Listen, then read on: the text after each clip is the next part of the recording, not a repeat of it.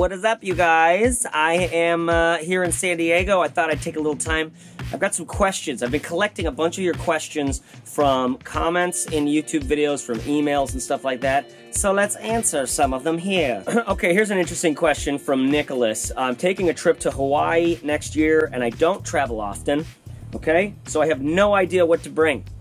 Could you do a here's what to pack when you're traveling vid? Keep up the great work, man. No, Nicholas, you keep up the great work. Going off to Hawaii, that sounds like a bunch of fun. Also, I just am noticing how I look right now. I apologize. I just got done with a beach walk and I was just like, oh, I should film a video real quick. Which is probably going to play a role in how I pack compared to you, Nicholas. Because you're saying you're going to Hawaii in like a year from now. Like I figure out I'm going to Hawaii like 3 days. 3 days from when I get there. Here's my trick for packing, but you're gonna have to wait because in Ocean Beach in San Diego, we get airplanes all day long. So we're gonna have a pause real quick. All right, here's my trick for packing stuff, okay? I think about activities. I think about the activities I'm gonna do. I just write a list. I'm going to Hawaii. I'm gonna surf. I'm gonna stand up paddleboard. I'm going to walk on the beach. I'm going to sleep in a hotel bed. I'm going to have dinners out in, you know, places where I probably pay too much money and it's all tourists, but it's still a blast because it's Hawaii or whatever it is. I'm going to go on a wild pig hunt. I don't know what you're doing in Hawaii. I just write down the activities. You guys, the activities, the actions of our life are really what our life is. When we need gear for those actions. So if we can get our head clear around the actions that we need to take, it makes packing super easy. What do you need for paddleboarding and surfing? The same thing, just a pair of trunks. That's it. Also sunscreen. Just keep going, write the things, and now you've got a list of the things you need to bring. And if you, I find that list typically is it's more minimal for me than if I would have just packed stuff up. Oh, I might need this, or I might need that, or this, that, and the other. I just make that list, even if I put some activities on there that I'm not going to do, I still pack pretty minimally. And this, Nicholas and everybody else out there who's thinking of traveling, or it has some travels coming up, this is the real trick to travel, is to not be loaded down with too much. And in fact, to experience a little bit of travel when you don't have the thing you kind of wish you had, and then you go like, it'll be fine anyways. What's that feeling? It'll be fine. We'll just roll with it? Like, we'll just roll with it? Wait a minute. Is that what just happened in your life? It's what used to happen before we had Netflix and the internet. You would just roll with what was on TV. Do you know what I mean? It's like, I guess we're watching Chips. And that is an experience worth having. All right, let's get into the next question. Okay, this one's from Krishant. This is an interesting one. I needed some help trying to decide between a few bags and was wondering if you were planning to do any comparisons between the Wandrd Provoke pack, the Prima, the Boundary Supply Prima system, and the Boundary Supply Errant. Are you comparing these three? There are so many great bags. He also mentions in your, or Krishant, I don't know if it's a boy or a girl, or a man or a woman, or anything else in between. In your recommendations, you mentioned the Bihn Synapse as your favorite bag, and the Provoke is also one of your faves. So I'm yet more confused. Okay, those 4 bags I think are really interesting. The Provoke, the Wandrd Prvke or Provoke, the Boundary Supply Prima, the Boundary Supply Errant, all right, and then the Bihn Synapse. All right, now, some of you are going to be like, what's the Bihn Synapse doing in that list? And others of you are going to be like, of course the Bihn Synapse is on that list. The Bihn Synapse should be on that list, even though it's not Kickstarter-y, even though it's a little dad baggy, even though it's a little classic in that sense.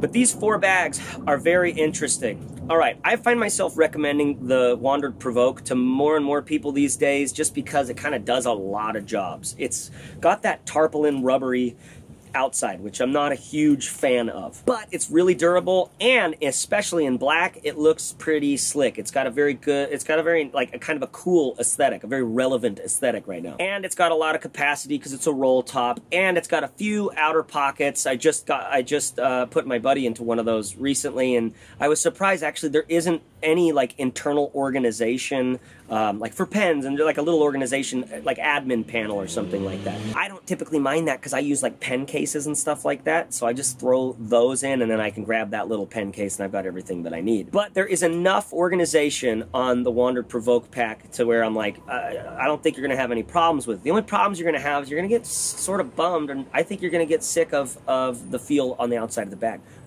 But if you're adventure-y with that fucker, it'll put up with whatever you put it through, and you'll be stoked in that regard. I'd say basically the same thing about the Prima, the Boundary Supply Prima, except for it doesn't have that rubbery outside. What my favorite thing about that bag is it feels like a bag. It's got double layers of very robust, water-resistant, durable materials, and something about just the crunch of the fabric, scrunch of it, feels like a bag. It feels like a real product. I love that. They've got a whole system in the Boundary Supply Prima that is like, you know, you've got like a laptop thing with like all this tech pouchy type of stuff. So enough decent organization, and then a small roll top. I like the small roll top, but if I'm going for a roll top, I tend to go for like a big roll top just because, man, when you need to fit a parka in there, you know, like an actual, like a huge stuffed part, like just stuffing it in, you can fit it. Or, you know, like a massive bear that I win for my sweetheart at the circus. You know, the one's like just a huge bear. It's like, oh, crap, now what am I going to do with this? You can kind of shove that into some bigger roll tops. Now, I do like the back of the Prima, the straps, a little bit more, I think, than the Wandrd, but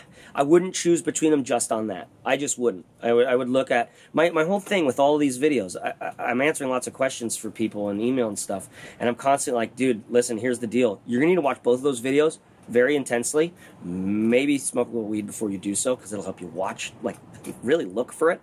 And you make the decision yourself. The difference between the Wandrd Provoke and the Boundary Supply Prima, your gut's going to tell you the difference before you purchase the bag, which one you should go with. The other thing you could do is buy them both.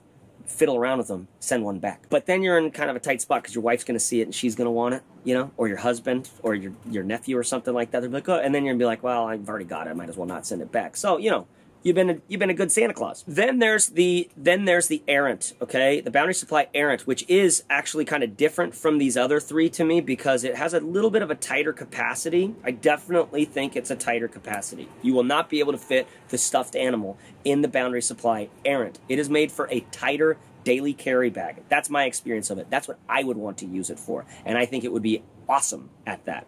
I didn't bring one down with me traveling, and I keep contemplating reaching out to the company and just like begging them to send me another one so I can include it in videos, and which is good for their business, right? But also so I can use it from time to time because it's a really solid daily carry bag, okay? And then there's the Tom Bihn Synapse, all right? The fourth bag on the list. Well made. All of these bags are really well made. All these bags are going to last a while. You're going to get the money that you spend into these bags. You're going to get way more than that out of them. All of them. Every one of them. But they all carry a little different. Okay, and Tom Bihn has, probably in terms of on paper, it's my favorite aesthetic. It's using just real materials. It's made super well. It's made here in the U.S. It has great like customer service, and the company, Tom Bihn as a company, is just amazing. They're like a great example of an American company to me, right? So I kind of got a little hard on, or I'm chubbing up just about Tom Bihn, just the company. You know, just the way that guy created that company, and the impact that it's had, the kind of legacy that it has, the kind of ethos that it has. I dig it a lot. It's very honorable what they've made, and that comes out. And the only reason why is because the products are very honorable. Like, they will absolutely honor you. They will honor the things you have to do in your life. You have to get from point A to point B. You need your bag not to break. You need to organize stuff. You need to have access on the go. You need to be able to organize stuff inside and around the bag as you see fit, right? All of these bags are going to be able to do that. Each one of them represents a little bit of a different way of a philosophy of carry. So, Krishant, I can't actually answer this question for you, right? You're going to need to make the decision because it's your life that you're using this bag for. And some people are going to resonate with this, that, or the other in each of these different bags. So that'll be up to you. Let us know what you get up to. Maybe put it in the comments of this video if you can, Vishant. Thanks for the question. Let's get to the next one. All right, here's a question from Mary. She says, Chase, I think your videos are great. I love watching your videos. However, do you think you could include options for women occasionally? I'm a petite female looking for a one-bag travel bag. I have a Synapse 19 from Tom Bihn, and it's comfortable, but it isn't big enough. And frankly, I find the pockets to be too fiddly. Love that. I'm doing 5 weeks in Europe this summer, and I want to ditch the nasty e-bags thing I've been using and upgrade. I also love that you live in my hometown. Thank you. Mary, Thank you, Mary. First of all, I just saw an eBags bag. I was at an event recently, and one of the people on the staff with me was had an eBags bag that was a travel bag, and I was like, oh, I'm going to find that. I got to go find that and review that sucker, because it actually looked pretty, serious. It looked pretty good. I mean, it looked like an eBags bag, which are just like these, like the aesthetic of just like, it's like the kind of bag, like it's like the lowest common denominator aesthetic. You know what I mean? Not at all my favorite aesthetic, but that's me. Look at me. I'm like in a beanie with long hair and a funky beard that I should obviously have trimmed a long time ago, living in San Diego with airplanes flying overhead, like co-living with a family. I gotta tell you that I'm co-living with another family. Like, my family is living with another family. You know, I'm not like I'm not like a lot of other people. I'm totally okay with that. A lot of people like those eBags bags. So anyways, that got me thinking about it. But Mary wants to upgrade. She wants to upgrade, and she's wondering, for a female frame, what should she be looking at? Okay, so immediately the first thing that comes to mind is some of these bags from Tortuga. I'll put links below for all of these bags that I mentioned in this video. So Tortuga has a few different bags and a few different sizes, right? So their set-out bag, which if you're going for, what she said, 5 weeks in Europe, 5 weeks. So 5 weeks is like, the way I travel is I'll do laundry every 2 weeks-ish. And I reuse clothes quite a bit, but I'm mixing and matching, so the people that I'm with don't know that that shirt is the same thing I wore yesterday. It's just got a different sort of sweater on or something. So for 5 weeks, you don't need a massive bag like the Tortuga Set Out, which is their really big one. They have another one called the Set Out Divide, which will be tighter. You might find it to be too tight. I don't know. But the good thing about the Set Out Divide is it's a great size that you can, like first of all, I think it's a great size for smaller frames. Got an awesome carry strap system, okay? So it's very comfortable. It's got plenty of space for in the main compartment. It's not all like chunked up like other bags where you got to like mix and match and split stuff up. You can just shove it all into that main compartment so you can fit stuff. It's smaller than the Set Out, right? So you could fit more on the Set Out, but it's way easier to travel with. And it actually works pretty decently as a daily carry bag once you get there. It's not my favorite look, right? I would probably put one of my Why Not deploys in the bag because it doesn't take up any space when I lay it flat in there. And you have that as my small little daily carry bag. By the way, a lot more packable bags coming. Some interesting stuff going on in packable bags. And some of these companies have reached out to me, so I've got a couple of those that I've been trying out, and I'm going to be filming soon. Another thing that comes to mind, now this is not a bag I personally like to travel with, and a lot of people have traveled with it, and they like it. A lot of people have traveled with it, they hate it. It's like that Osprey Fairpoint. Now the reason why I bring this up is they actually have a ladies size in it, so it's better suited for smaller frames, and that can be useful. I don't love that bag in travel. I just don't love it in travel. I don't like getting access to my shit while I'm traveling. I don't like having it, you know, with the Set Out Divide, you can almost fit under the seat in front of you if you're lucky on your trip out there. And so you have everything you need right there with you, right? But even if you put it up in the overhead compartment, it's still, like, because of the way the pockets are arranged and because of the way it's got organization in it, it's kind of, you don't have to pull the whole bag out to get into stuff, potentially. But then again, you got a smaller frame, so you can't really reach it. You're pulling it out anyways. But the Osprey Fairpoint is not my favorite in travel. It's great because it's not very expensive as a bag, and it has smaller frame stuff. So if that's the #1 item for you, then that might be a great pick. But I mean, like the Peak Designs travel bag. Okay, that's an awesome travel bag for multiple different shapes and frames. Okay, maybe for you it is uncomfortable. I doubt it'll be uncomfortable. I suspect it might look funky. Maybe if any big bag is going to look big on a small frame, and so you're navigating that. I know that feeling. I don't like to wear a bag that looks too big or too small. Right? It's that kind of like you're trying to get into that little sweet spot. You know, but then you also need the bag to do shit for you, like carry your stuff and like have enough stuff. So, you know, I mean, the Peak Designs travel bag was one of the biggest announcements of 2018 in MySpace. Not MySpace, the social networking site where everybody was Tom's friend, but in I'm looking at the bag space. One of the biggest announcements of my life at this point is this Peak Design travel bag because it is so functional.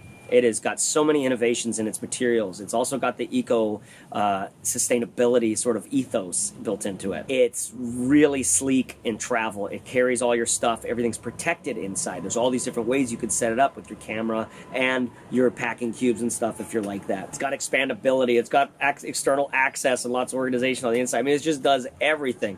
So I don't think that that bag breaks a smaller frame, meaning it doesn't look terrible on a smaller frame. It doesn't carry very uncomfortably on a smaller frame, because the hip packs, by the way, the hip straps kind of go away. So to me, I would be surprised if you didn't find this to be the Peak Designs travel. I'm pointing here because it's got all my camera gear. I use it as my camera rig. I would be surprised, Mary, if you didn't find that to actually be, you know, when all's said and done, like if you went and did this trip with one bag and then you went and did the same trip with another bag, I end up finding that like all these bags, they end up kind of treating me the same. If it's good, it carries well, you've got to learn how that bag carries and carry that way.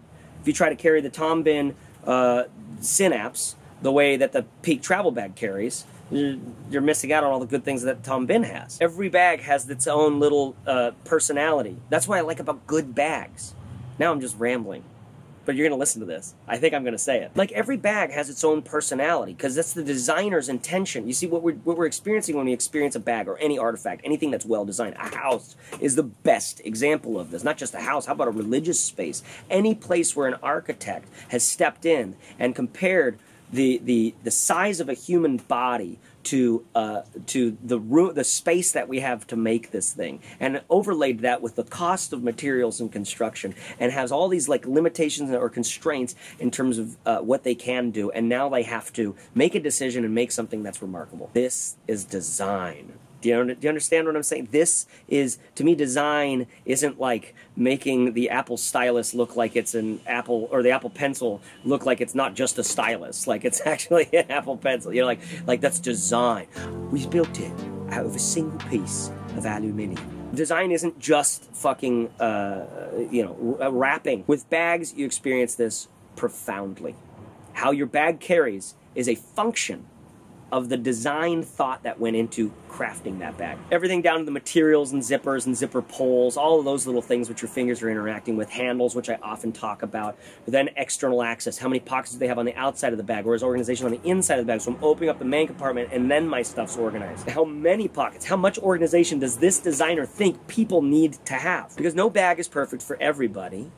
You can find a bag that might be perfect for you. By the way, I shouldn't say perfect. There's no perfect bag. That's why I'm making such a big point of you finding out what your bag is like. who this bag is, because who the bag is really these designers put a lot of thought into it. Put a ton of thought into this. And I mean, the Peak Design travel bag, you really experience that because of the way the materials feel. The Boundary Supply Errant, you really experience that because it's so interesting. It's like a bag from the future. This is the one I'm currently using right now. It's the Bellroy Shift, but it's the MAP version. MAP, M-A-A-P, I don't know, they do something with bikes. So this is like upgraded for bikey stuff. What I love about this bag is it's just got a great style. But there's almost no external access on this bag. There's one little pocket over here, which I completely forgot about. There's access over here to the inside of the main compartment, but most of it comes through here. So my whole philosophy of carry in here has been what pouches and where do I put those pouches, because it's nice to be able to get stuff from here, but I don't need that very often, but I can reach in and just grab it. Versus opening up the top of the bag, getting in where I have my headphones are right there, my smoke sack is right there, like the things that I need occasionally right there, and I can get my laptop as well. And by the way, there's pockets inside at that top. When I open this up, there's pockets inside. Video to come on this bag soon. And I know that I'm not going to be able to I only need to get my charger for my laptop when I'm getting my laptop. So I don't put my charger over here, because then I have to open this up, get my laptop, and then put my charger, and then open this up and get my charger. There's a little pocket right in there that's perfect for my charger. So whenever I'm opening it up to get my computer, I have my charger right there for me. So it's not just looking at the design ethos or the personality of the bag, it's also looking at you. And this is where the real juice starts to flow. Because how many of us just don't look very closely at our own lives? I'm just saying, I mean, just as a thought, you know? What if there's ways you could carry with your bag right now that are more aligned with what you need, and your bag's sitting there ready and willing to carry that way? but you haven't realized you need it to work that way. I think this is partly why, you know, anybody who watches that bag video that I did with Will, who customized, like hot rodded his own bag, and I was like, you gotta show me this. I met him in a coffee shop, and I was like, you gotta come into my studio and show us this. And people were like inspired, and it was very interesting because Will was like, here's what I need. You could picture Will just setting out all of his crap and saying, and organizing it and saying, here's what I need when, and in my wildest dreams, here's how I wish my bag would carry this stuff, right? By the way, I'm still answering Mary's question about a bag for smaller frames, apparently. But what I was getting at is that, Mary, if you took a bag that was made for a smaller frame, if you took that Osprey Ladies Fairpoint, if you took the Set Out Divide, which is a great bag, and then you took the Peak Design travel bag and you did the same trip with all three of them, you really learn like what's different and what's good about each of those bags. I think all of them would feel the same on your frame, for lack of a better, I mean, they would just, like, any bag feels a little uncomfortable when it's packed out with shit, and you got to get it from A to B. You're going from, you know, the airport in Berlin to some train station that's going to take you to the center of town, and then you got to walk for a while to meet up with a walking tour, and like, oh my god, I didn't have time to go to my hostel or a hotel before, so I'm going on this walking tour with my bag, but it's like, it's okay because I got hip straps, you know? I had the most profound walking tour of Berlin one time. This, like, people who lead walking tours are almost to a T magical people. They're just weirdos who want to travel, and they found a way to make it work by telling the story of some town while you walk through it, and it ends at like a pub. It's like, come on.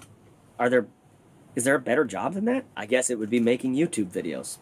I think I win that one. So Mary, hopefully that's helpful. I'll put links to those below. Let's quit the question and answer there. Otherwise, this will go for forever. I'll be continuing to do some of these because I have a lot more questions to answer. And so don't be afraid to, you know, write your question in a comment below or fill out the info at bagworks.co. Housekeeping items. I am currently in San Diego, where we just signed a lease for 12 months. So we're going to be in Ocean Beach in San Diego for 12 months. You might see me haunting the shores of Ocean Beach, from Leo Carrillo to Sunset Cove, and I can't remember what Walter says there, but listening to my, you know, podcast, one podcast I'm listening to right now, Future Thinkers Podcast, specifically the episodes with Vinay Gupta. Vinay Gupta. All right, I'll put a link to those below. I'm pumped to be in San Diego. It feels really good. My wife and I and our two kids are co-living. We're doing intentional community with another family. My buddy Jared, his wife Ilea, and their 3 kids. Okay, so we just took now my oldest, who's 9, my youngest, my oldest who's 9, my youngest who's 2. Now they have 3 brothers and sisters kind of in our house. We're sort of fucking with, you know, birth order psychology. But we're exploring sort of what it looks like to live, you know, live with, like, you know, that, have you ever, like, rented a house with friends for a weekend? You know that, like, excited thing where you're, like, unloading all the Costco shit and you're, like, the kids are outside already in some big field or like, that feeling of, like, moving into the kitchen and making the meals and stuff for all of us. It's all together. That's kind of what I wanted to keep going, and we've been doing it for about a month and a half, and I'm like, this is cool. Another thing that's coming up is I'm going to be doing a group coaching thing. Now, I haven't mixed my worlds very much. A lot of you might not know that I have been an entrepreneur trainer for the last 6 years or so. I started up a company called Fizzle, became very successful with my partner Corbett Barr, and we lots of people, lots of team members throughout, which has been amazing. I still run a podcast called The Fizzle Show, which is to me the #1 place to go for honest business conversations if you want to actually start a business. And I kind of want to pull both these worlds together because I know a lot of you out here are thinking about building stuff, or a lot of you who watch this already have built something, and that's specifically who I want to talk to.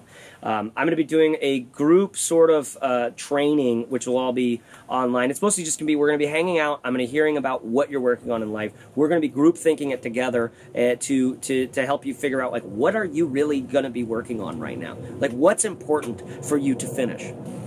One of the hardest things in working for yourself is knowing what to work on and then actually doing that. And I want it to be like a 6-week thing. So we're not just figuring out what we're going to work on, and then I'm letting you hang out and dry. Like, we're going to get into it. I'm going to help you, like, week after week. Like, hey, did you do it? We're gonna follow it through. We're going to walk it out. And we're actually going to make an impact in our lives. We're going to put a fucking dent in this thing, you know? And literally, this is how I'm doing this. If you want to be involved in this, send me an email. chasereeves@gmail.com. Okay? That's pretty straightforward. Send me an email. We'll be in touch. And as always, if you're not on the email list at bagworks.co, I cannot help you.